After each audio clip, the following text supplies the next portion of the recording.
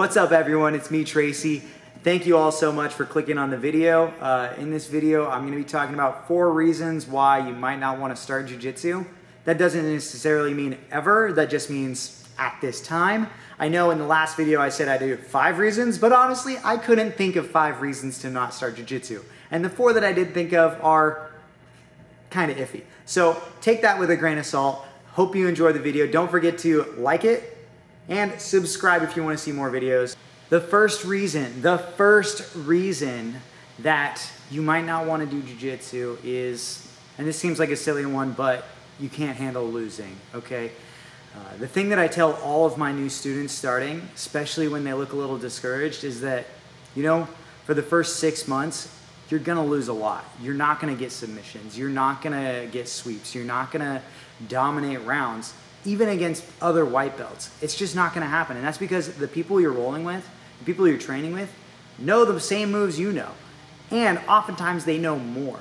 So the odds of you imposing your will, imposing your game on someone that's been doing jiu-jitsu the same as or as long as you is pretty low. So one reason you might not want to do jiu-jitsu or start jiu-jitsu is that you can't handle losing. If you can't humble yourself and accept the reality that you're gonna get tapped by people way older than you, kids sometimes, girls, people way smaller than you, it's gonna happen. And if you can't handle that reality, if you can't deal with that in a constructive way and understand that, you know, it takes time to learn, you probably shouldn't start jiu-jitsu. The second reason that you might not want to start jiu-jitsu is health issues. So there are a couple parts of your body that are very important for jiu-jitsu, one of which is your hips. Your hips are used in almost every single position in jiu-jitsu to some degree. So if you're thinking about starting jiu-jitsu and you've had significant hip issues, for example, like a hip replacement, it's probably not a good idea to start jiu-jitsu.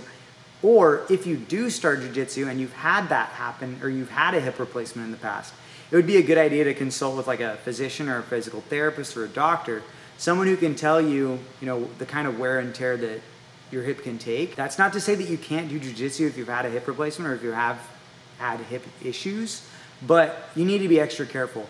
Same thing is true of fingers to a lesser extent.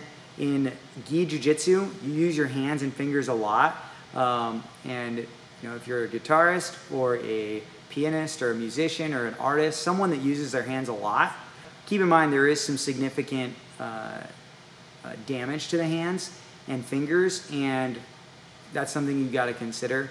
Though you can manage it just fine if you want to train. I mean, odds are you're going to be just fine.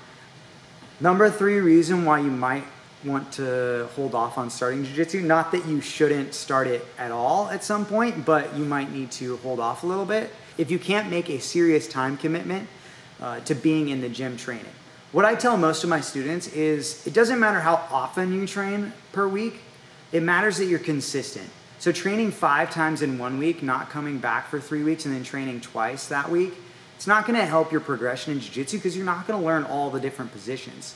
So if you can't commit to going to, you know, I recommend 2 or 3 classes per week, but even 1 class a week is enough to learn like the fundamentals because you're going to get experience in multiple positions.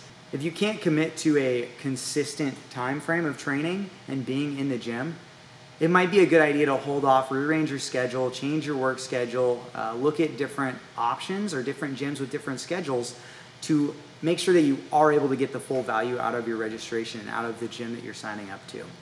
The 4th reason why you definitely wouldn't want to start jiu-jitsu is more so if you've tested out jiu-jitsu and you're getting a weird vibe from the gym.